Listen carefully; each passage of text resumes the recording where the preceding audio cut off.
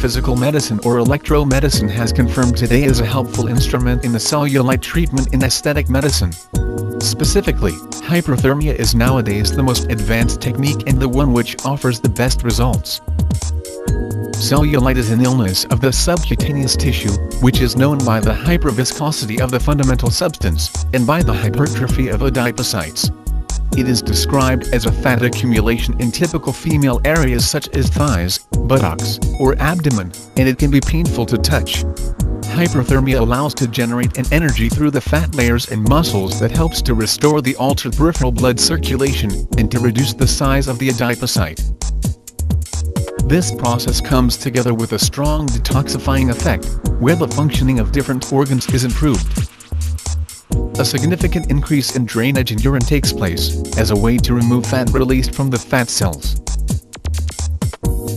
The most modern devices in the market include static plates and frequency selectors, which produce a more efficient treatment.